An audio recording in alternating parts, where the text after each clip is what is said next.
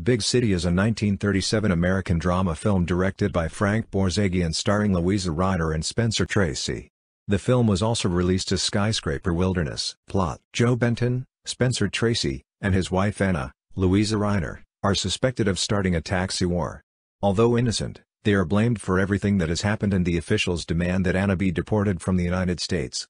While trying to prove their innocence, the couple feels forced to hide. The film also casts a number of popular sports figures including Jack Dempsey, James J. Jeffries, Jim Thorpe, and Frank Wyckoff in minor comic roles. Cast: Louisa Ryder as Anna Benton, Spencer Tracy as Joe Benton, Charlie Grapewin as Robert, the mayor, Janet Beecher as Sophie Sloan, Eddie Quillen as Mike Edwards, Victor Varconi as Paul Roya, Oscar O'Shea as John C. Andrews, Helen Troy as Lola Johnson, William Demarest as Beecher, John Arledge as Bud, Irving Bacon as Jim Sloan, Gwyn Big Boy Williams as Danny Devlin, Regis Toomey as Fred Hawkins, Edgar Deering as Tom Rayleigh, Paul Harvey as District Attorney Gilbert, Andrew Tomba as Inspector Matthews, Clem Bevins as Grandpa Sloan, Grace Ford as Mary Rayleigh, Alice White as Peggy Devlin, Paul Fix as Comet Night Watchman.